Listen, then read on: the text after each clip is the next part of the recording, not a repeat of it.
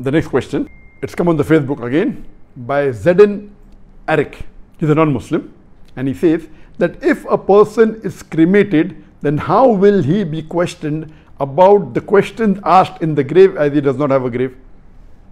That's a very good question, and many people are confused that because there is a hadith of the Prophet ﷺ that after you die, you'll be questioned in your grave. And there's also mention of the azab, the punishment in the grave. And it also says that the people who are buried, they'll be questioned. You have to understand that what this hadith means. When the Prophet said that after you're buried, it means that because today we know that most of the human beings in the world, they are buried.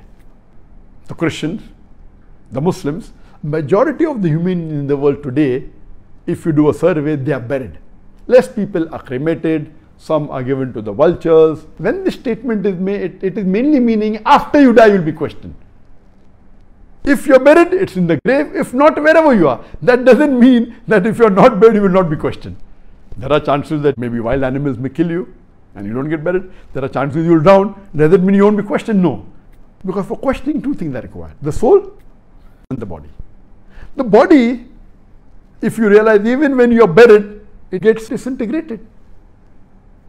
It gets merged into the earth.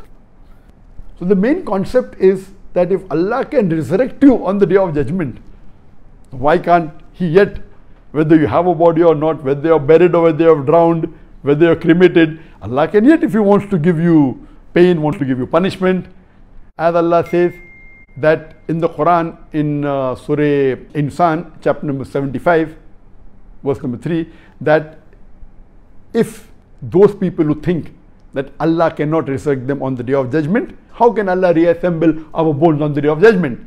So Allah says, tell them that Allah can not only reassemble the bones, He can reconstruct in perfect order the very tips of your fingers. Talking about fingerprints, Allah can even get your fingerprints, which is not even identical in a million people. So when He can resurrect on the day of judgment, why can't He do it in the grave?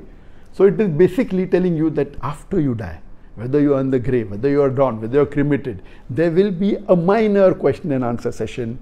There will be some punishment, there may be some rewards. But the final recompense, as Allah says in Surah Imran chapter 3 verse 185, is the final recompense is on the day of judgment. Hope that answers the question.